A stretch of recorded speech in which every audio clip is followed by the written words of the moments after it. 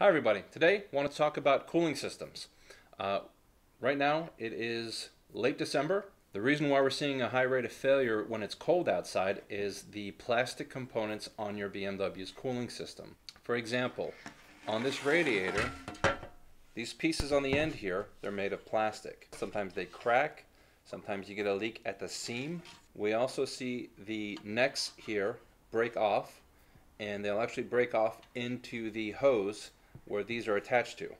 In your modern BMW, you now have electric water pumps.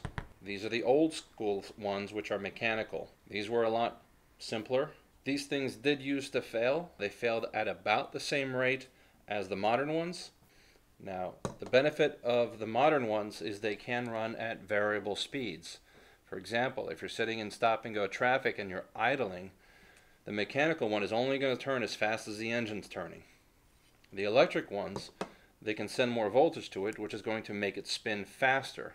So it's going to make the car more efficient and prevent it from overheating or getting too hot when you're sitting in traffic. The downside is, obviously there's more, there's more to this. It's an electric pump.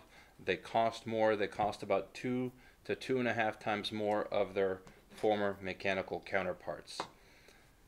When you replace the water pump, we also replace the thermostat at the same time. The good news is, when we replace this at BMW Excluservice, we will provide a lifetime warranty on this part as long as you own the car.